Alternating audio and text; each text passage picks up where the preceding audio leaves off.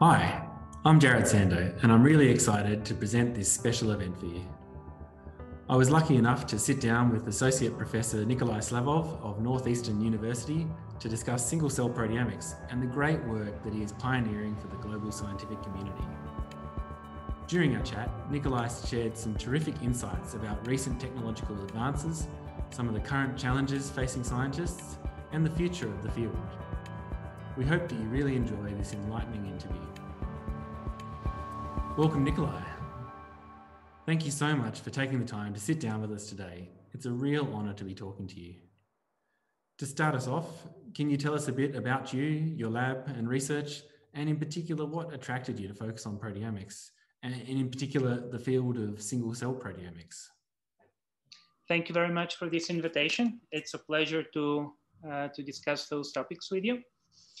One of the things that is very important for me in terms of the research topics that we choose is to make non-redundant contributions, which means that I like to do work that perhaps will not happen now, or it will happen later in the future, unless we help give it a push in that direction. And about 5-6 years ago, when I started my lab, I felt that the field of single-cell proteomics by mass spectrometry was in that position, that the technology created the capability to do this kind of analysis, while at the time that wasn't as actively developed and recognized. And I liked the challenge. I felt that this kind of analysis will be both feasible and also very fruitful in terms of the biological questions that we can answer with it and the insights that we can obtain. So I assembled a small crew of colleagues and undergraduate students at the beginning to help me with the initial experiments in quantifying proteins in single mammalian cells. And for the most part, these experiments worked better than expected. We had early promising results, and we kept going in that direction. But going back to your bigger question in terms of the research in my group at the moment, we obviously focus quite a bit on developing methods for single-cell proteomics by mass spectrometry.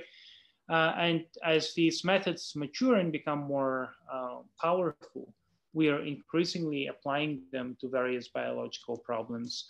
And in particular, we have projects that use the technology to map protein abundances in 3D at single cell resolution in healthy and diseased human tissues, which is more on the descriptive side of things.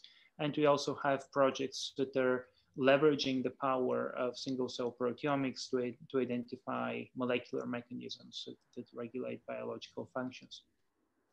We are also broadly interested in post-transcriptional regulatory mechanisms, not necessarily and only studied at single cell level. We are also interested in ribosome modifications that can regulate protein synthesis. Yeah, well, it was really exciting to see. I guess you've talked about being a pioneer in some of these method developments. It was really exciting to see the recent publication on your SCoPE2 paper titled Single Cell Proteomics and Transcriptomic Analysis of Macrophage Heterogeneity using SCoPE2, published in Genome Biology.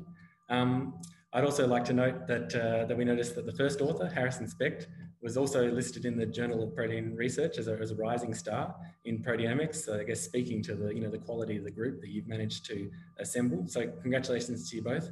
Can you give us a little bit more information and run through this paper, this techniques, and what are some of the important insights that you discovered during this process? Thank you. So the paper has two components. One is the development and improvement of the original methodology that we came up for quantifying proteins in single cells, and the other is the application to an important biological problem. And I see the two as being intricately connected because the utility of a method is best demonstrated on the field when applied to a real problem. So on the side of method improvement, the overall increase in accuracy and throughput is very significant. on the order of some steps as much as 100-fold, such as the decrease in cost for sample preparation and increase in throughput, and some parts are 10-fold improved as accuracy and so on. And these improvements came from a lot of components that interacted synergistically. Some of the significant improvements include sample preparation. As I already mentioned, we replaced the original cell lysis by focused acoustic sonication with a heat freeze step or freeze heat step, which we spent a lot of time validating and making sure that we can apply in a parallel manner to efficiently extract proteins for a mass spectrometry analysis. We completely automated the sample preparation in the sense that protein digestion and peptide labeling and pooling and all of these steps can be performed by liquid handler rather than manually as we used to do. And this both increases the throughput, but also can add a layer of reproducibility and standardization because the quality of samples is less dependent on the person who is preparing them. Equally important is the improvement in the liquid chromatography, the front end of the instrument. And there we've used your analytical columns, which allowed us to obtain very high performance separation of peptides and efficient delivery, efficient ionization into the instrument. And that part for us actually took a while because initially we did not start using IonOpticks columns. We started using a variety of different columns and the results weren't so great. With some columns, interestingly, some commercial columns, we were able to obtain very, very good results when using highly purified standards and peptides. But those same columns resulted in very poor results when used with real samples that have not been cleaned up. And we also packed in-house columns, but I strongly preferred to use a commercial option because that would make the method much more easy for other groups to adopt, to be standardized. And one of the advantages also for our own internal use has been the extremely high degree of reproducibility of retention times and performance between different batches of IonOpticks columns. Another good commercial option that we encountered in that process was pharmafluidics. We used their columns as well, and they're a reasonable option, but we obtained better results with IonOpticks, and also considering the lower price, that was a decisive consideration for us to keep using them.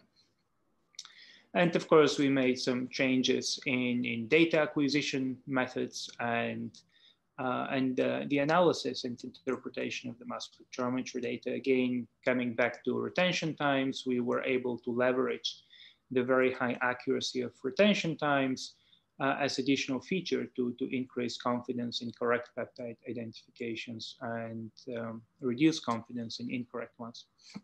So that's on the side of the method, probably in more details than you anticipated. And then, yeah, sorry. No. I mean, I guess I'm interested, in fact, in delving a little bit more into the method. You know, as an emerging field with single-cell proteomics, there's a number of methods that are being proposed by a variety of research groups at the moment. What do you think makes the SCoPE2 method stand out from the crowd when compared to sort of the other alternatives that are being proposed at the moment?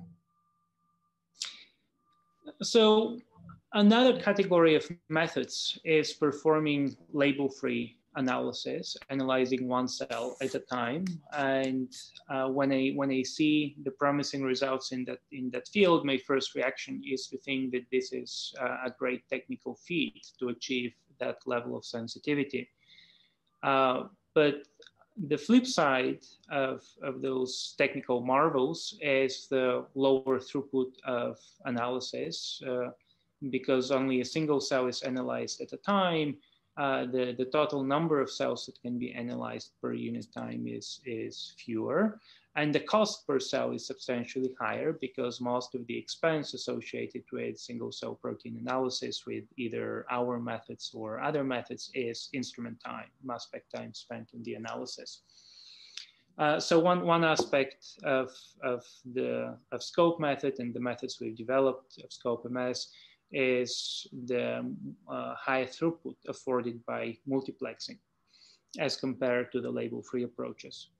Another aspect is the affordability of the method in terms of using only commercial equipment that is relatively inexpensive when compared to some of the other methods that use instrumentation that is not commercially available and therefore more difficult to reproduce.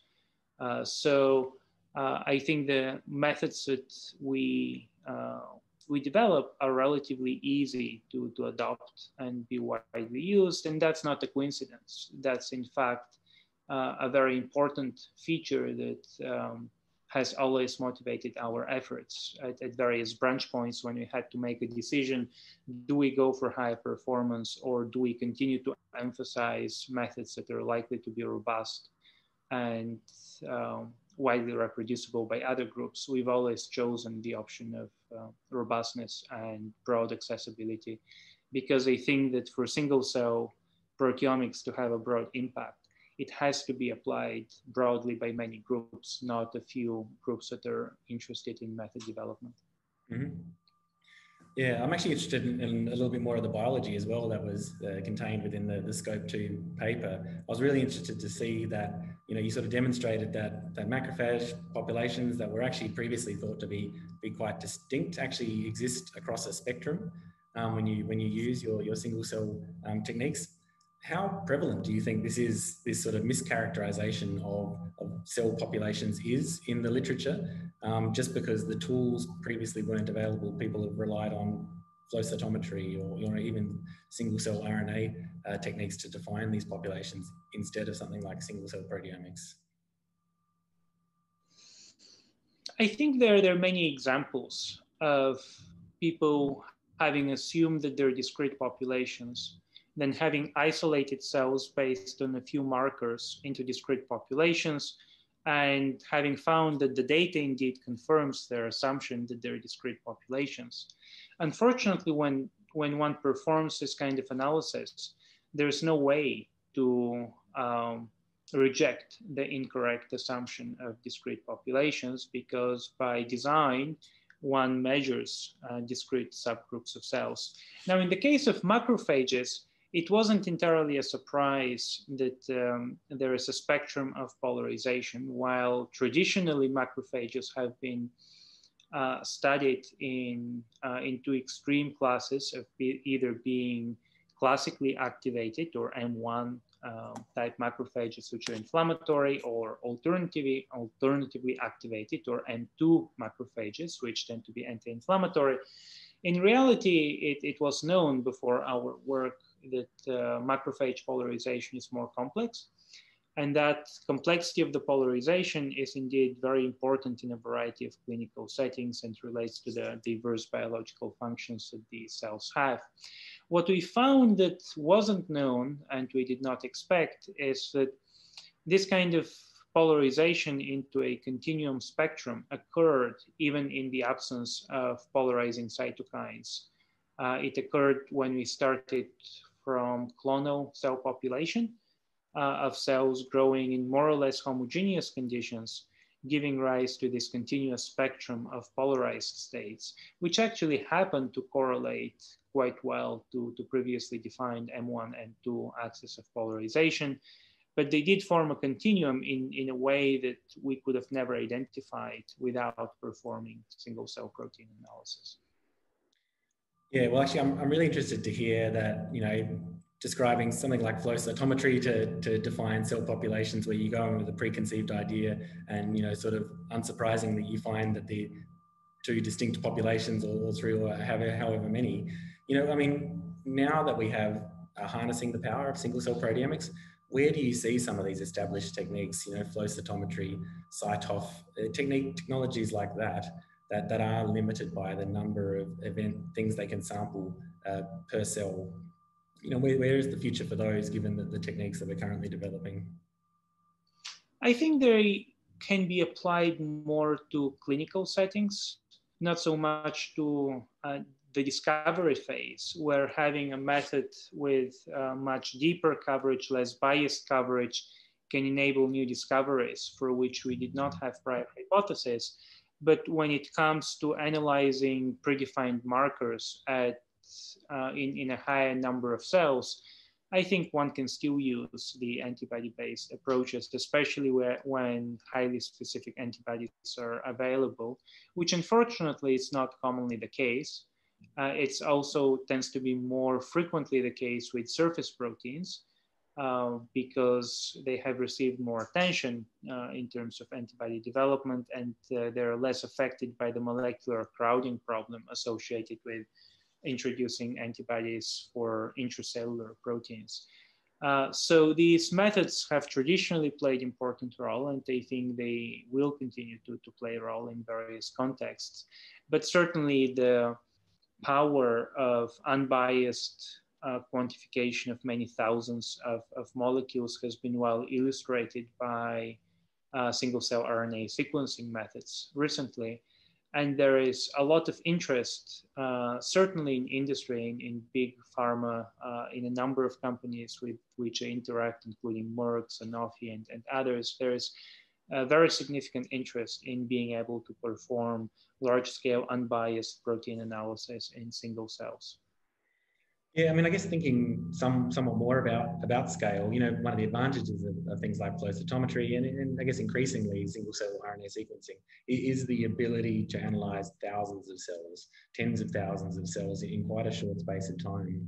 When do you think we will be in that sort of level in the proteomics field where we can characterize these enormous populations of cells and pull out very discrete and small populations out of those tens of thousands, hundreds of thousands of cells? So if we think of single-cell RNA sequencing methods, there is a spectrum in terms of their capabilities. There are methods that are very good at analyzing large number of cells, but they do that by sacrificing capture efficiency and the number of copies from messenger RNAs that are being detected per gene and number of genes detected.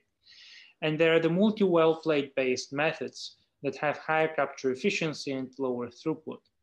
And to some degree with mass spectrometry, I can see a similar trade-off with methods that use shorter acquisition times that might be able to analyze more cells, but quantify fewer proteins, and conversely, methods that are more time-consuming but have higher depth of coverage. At the moment, we are able to analyze about 200 single cells per instrument per day. So in the course of a couple of weeks, even on a single instrument, we can analyze a few thousand single cells. And I think at this point, we can already use the data for a lot of interesting biological experiments in initial exploration. I have no doubt that throughput will continue to increase, and I think one prominent avenue for that to happen is by increasing multiplexing capabilities. To some extent, single-cell protein analysis might be a primary driving force for that, because it provides compelling motivation for increasing the multiplexing, and the capability is there. It's not trivial to do it, but it's possible, and I believe that will happen. And it's very good to think of ways in which we can do that, perhaps shortening also the duration of separation so that we can analyze larger number of sets per unit time. But what I think we have to realize, and I want to emphasize, is that even with the current throughput, which is more limited than that of single-cell RNA sequencing, we can still analyze in reasonable time and at reasonable cost many thousands of single cells, and we are ready to apply these methods to biology and biomedical questions, not just for method development and technology-oriented purposes. Mm-hmm. Yeah, I mean, when developing these new technologies, these new methods, you can really only dream of the impact it might have on biology, on the community, on human health. Where do you think the end game is for this technology? You know, where does the, you know, what is the sky's the limit type approach? You know? One very challenging long-term goal is to use these data to identify molecular interactions and mechanisms with fewer assumptions. So let me step back to first describe what the problem is, and then how single-cell protein analysis might help with that. We have a variety of methods in biomedical research that allow us to establish associations between diseases and molecules. And in some cases, even if we establish very confident causal associations, for example, between a DNA polymorphism and a disease such as diabetes, we have a very difficult time understanding what this means because the association is very indirect. It might be causal, but there are 100 different molecular interactions between that DNA polymorphism and the phenotype of interest. And therefore, that causal association is consistent with close to infinite number of possible models. And that's a major hurdle to being able to develop therapies based on that observation. The advantage of being able to measure protein abundances across many single cells is that we can measure the molecules that are directly interacting with each other, and then we can condition these measurements that we have on possible confounders. For example, if we want to understand whether kinase I phosphorylates kinase J, we can quantify the activities of these kinases across lots of single cells, thinking of each single cell as representing a perturbation of a kind, as well as all of the other possible kinases that might be phosphorylating kinase I and J. And then we can condition so that we pick a subset of cells in which the other kinases do not change their activity, and we just look at a section of the data at the activities of kinase I and J, and ask whether the joint distribution of their activities is just a product of the marginal distributions or not. And the advantage of being able to do this kind of analysis is that we can determine whether there is a direct interaction between these kinases, direct regulatory link, without needing to make any assumptions. Of course, to be able to do this type of analysis, we need to have highly quantitative data across many single cells. And I think at this point, the data that we have will be highly challenged to make those inferences with high confidence. But nonetheless, I think the potential is there in the longer term that we'll be in the position of being able to make that kind of analysis. And then, of course, at the moment, we have focused on analyzing protein abundances in single cells because that's the entry-level thing that is accessible. But much of the technology that is currently being developed is also going to generalize to many other types of analysis that we can do with mass spectrometry, such as direct measurements of protein-protein interactions, direct measurements of protein conformations, protein localization, and so on. Yeah, I guess it's interesting you mentioned sort of analysis as one of the great challenges of looking at these large data sets that we're likely to generate. You're really well known and active in the global community with your online lecture series where you actually walk through a lot of these data sets and challenges that we face. Can you tell us a little bit more about the motivations behind these initiatives and where people may be able to find out more? I'm tremendously excited about the potential of mass spectrometry data to answer key pressing biological questions. And when I take a large-scale 10,000 feet view of what are the challenges to realizing that potential, I see a disconnect between the questions that we ask, the data that are present and have the potential to answer them, and the ability of researchers to effectively analyze the data to answer their questions. I think that there is need to explain what are the strengths and the limitations of the existing data, and how to properly analyze them with both simple and more sophisticated approaches, so that we can make reliable inferences about the underlying biology. I have always felt that the biomedical research community can benefit substantially more from mass spectrometry-based proteomics, metabolomics, if they understood better those technologies. And therefore, I try to provide an introduction to those technologies in a manner that I aim to make accessible and conceptual, so that I can maximize the benefit from these really wonderful technologies for biomedical research. I try to do my best to reduce the jargon that is inevitable part of all fields, actually. But nonetheless, that jargon can be a significant impediment to taking full advantage and of the available data, of the available methods. I know it was for me when I first transitioned from genomic systems biology to mass spectrometry. I had a hard time reading a paper and understanding it, because every sentence I had to look up a couple of terms that were confusing for me. And when somebody knows that terminology, we don't even notice it. We quickly understand it and we move on. But I still remember the challenge that they had at the time. So now I record short videos that are on specific focus topics. I try to make them as self-contained as possible and as accessible as possible, so that I can quickly introduce these topics to interested students, interested researchers who may not have a lot of background in mass spectrometry, so that they can quickly get up to speed and know how to use the technology and the available data for their research. All of the videos that I record are on YouTube, so you can find them from our YouTube channel, or just Google for them, and hopefully Google is going to give you a useful link. Yeah, it's interesting actually you talk about jargon and the approachability of some of these types of analyses.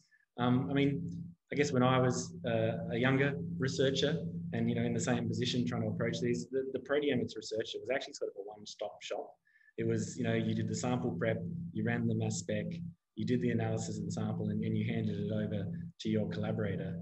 I mean, how long, you know, with these larger experimental constructs and large data size and complex questions, how long is that one-stop shop going to last? I think, are we going to just increasingly have to involve multiple people in a mass spectrometry experiment, a proteomics experiment, where a bioinformatician is always involved just to get the most out of some of these data sets that are being generated?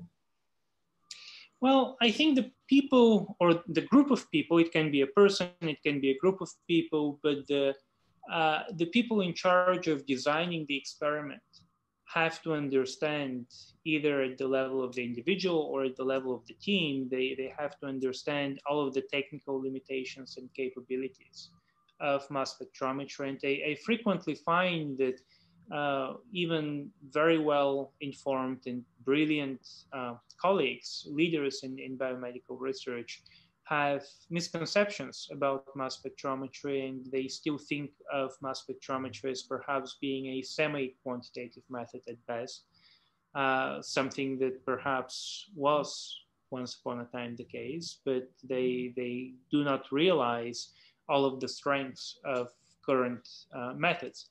On the other hand, current methods do have weaknesses. They're not perfect, and one has to understand what these weaknesses are and how to circumvent them to design the experiment in an optimal way. So somehow we have to find a way to put together that knowledge for all of the different aspects of the analysis, how the data will be analyzed, what will be the power of the study, how many samples we need, what kind of method to use, what are the trade-offs between having lower depth of analysis versus more samples, what method we use, what is the difference between the accuracy of relative quantifications versus absolute, how being able to use stable isotope labeling approaches allows to cancel out nuisances due to variability in chromatography or ionization. All of these are very, very important things to know for designing an experiment in an optimal way.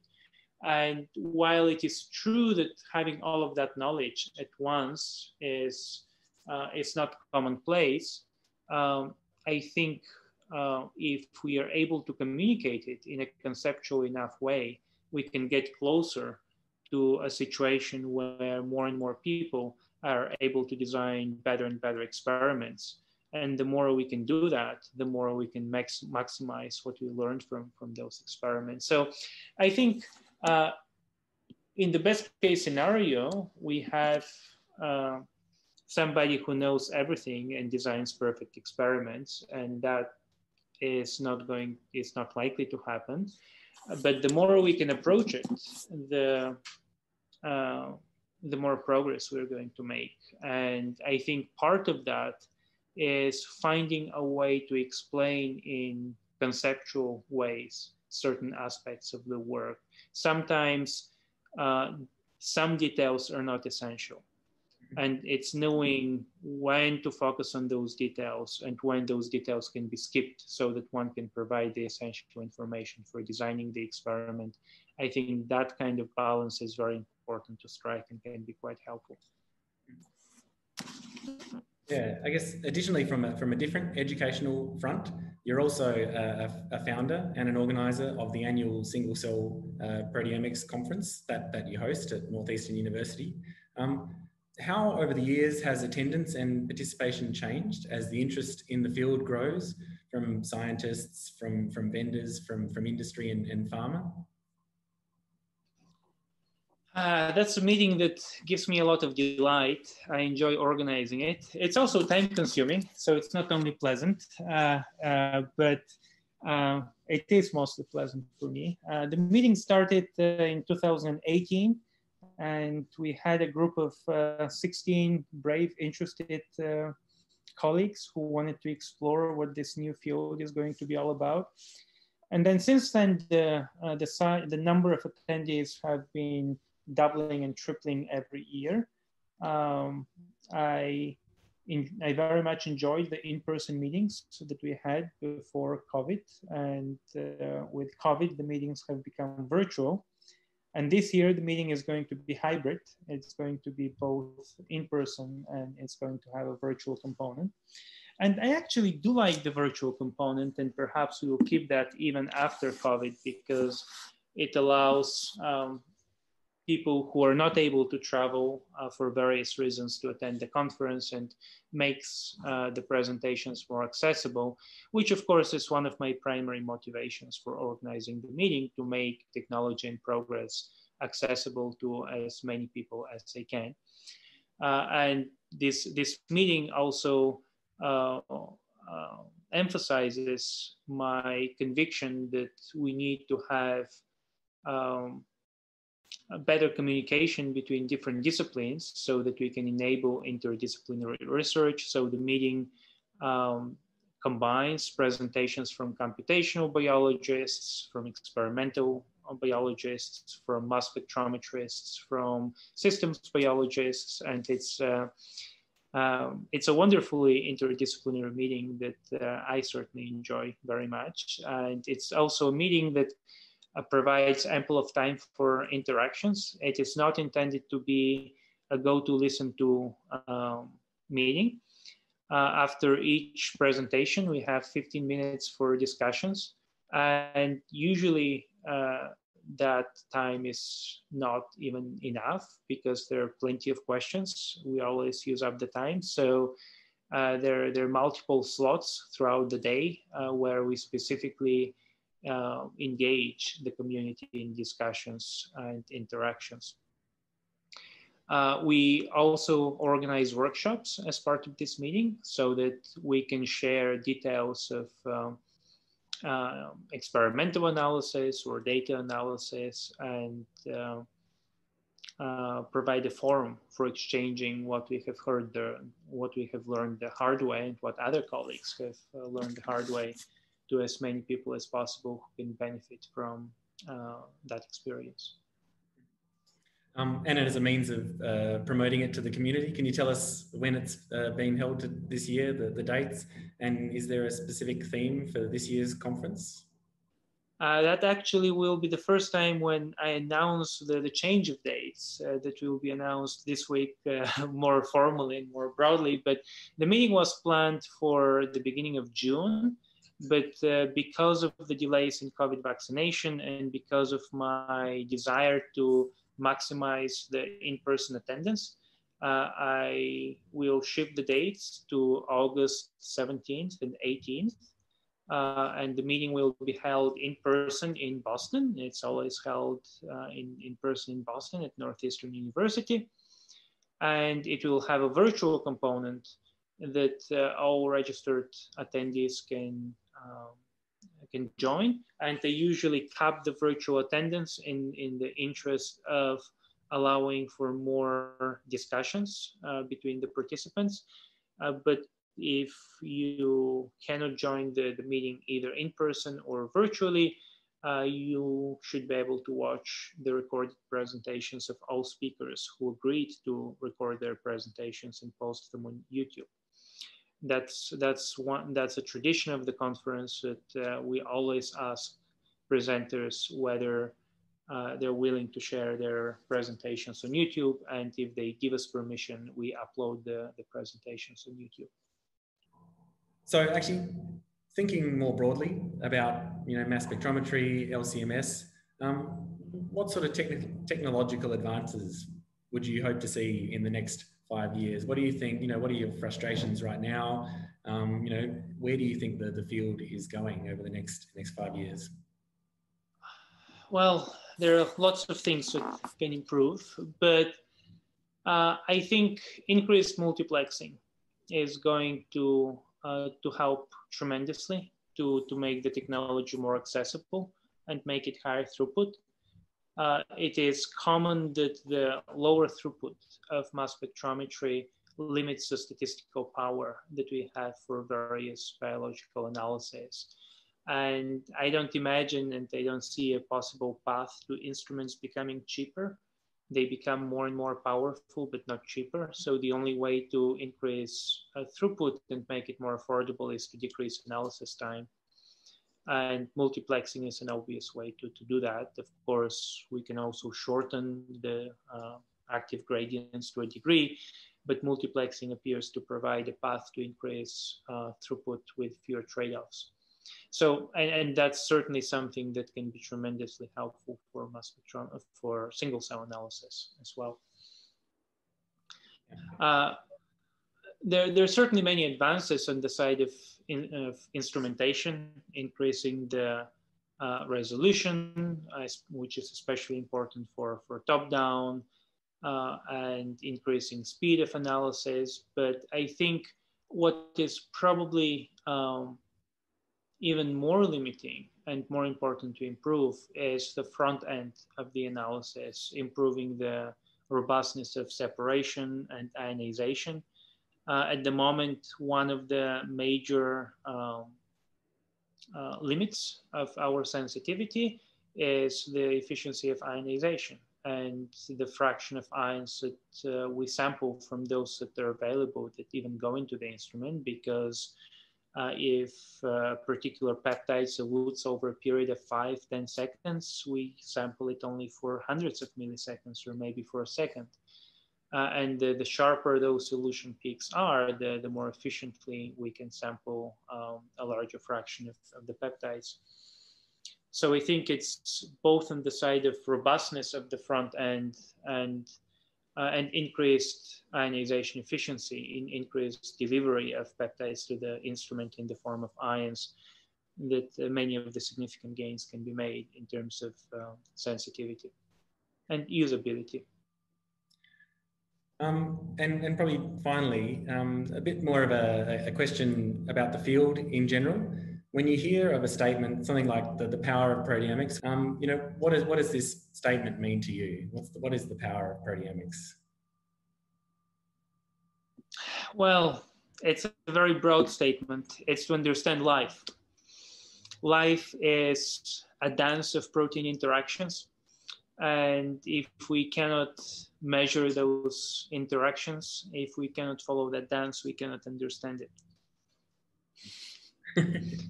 Excellent, excellent. Look, I'd really like to thank you for your time today. It's been really insightful, and it's been great to be able to understand your specific field of research and your thoughts on the field more broadly, and some of the you know, ideas on the technological and analytical advances that are to come. Yeah, really thankful for joining us, and it's been amazing. Thank you, Jarrod. I hope that you enjoyed this Power of Proteomics interview with Associate Professor Nikolai Slavov. If you want to find out more about single-cell proteomics, don't forget to register for the Single Cell Conference happening mid-August. For more information, go to single-cell.net.